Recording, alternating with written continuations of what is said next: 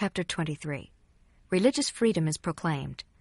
The Lamanites in 7 lands and cities are converted.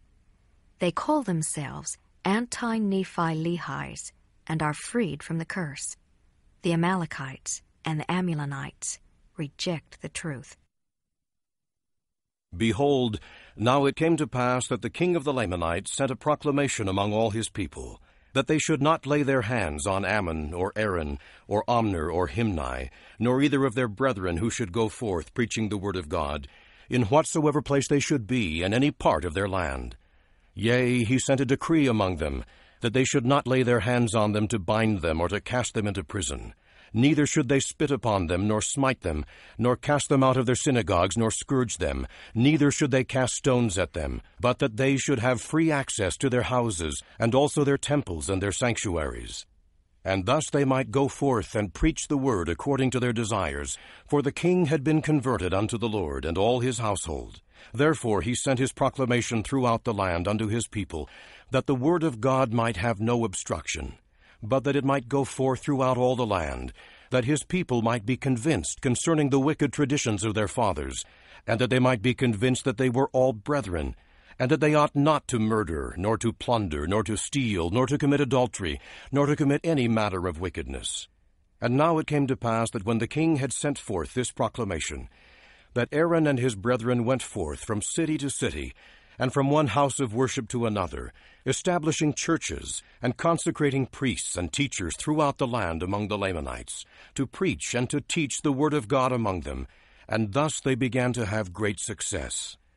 And thousands were brought to the knowledge of the Lord, yea, thousands were brought to believe in the traditions of the Nephites, and they were taught the records and prophecies which were handed down even to the present time. And as sure as the Lord liveth, so sure as many as believed, or as many as were brought to the knowledge of the truth, through the preaching of Ammon and his brethren, according to the spirit of revelation and of prophecy, and the power of God working miracles in them, yea, I say unto you, as the Lord liveth, as many of the Lamanites as believed in their preaching and were converted unto the Lord, never did fall away. For they became a righteous people. They did lay down the weapons of their rebellion, that they did not fight against God any more, neither against any of their brethren. Now these are they who were converted unto the Lord, the people of the Lamanites who were in the land of Ishmael, and also of the people of the Lamanites who were in the land of Madoni, and also of the people of the Lamanites who were in the city of Nephi, and also of the people of the Lamanites who were in the land of Shilom, and who were in the land of Shemlon, and in the city of Lemuel, and in the city of Shimnilam. And these are the names of the cities of the Lamanites which were converted unto the Lord. And these are they that laid down the weapons of their rebellion, yea, all their weapons of war, and they were all Lamanites. And the Amalekites were not converted, save only one, neither were any of the Ammonites, but they did harden their hearts, and also the hearts of the Lamanites in that part of the land wheresoever they dwelt, yea, and all their villages and all their cities. Therefore we have named all the cities of the Lamanites in which they did repent, and come to the knowledge of the truth, and were converted.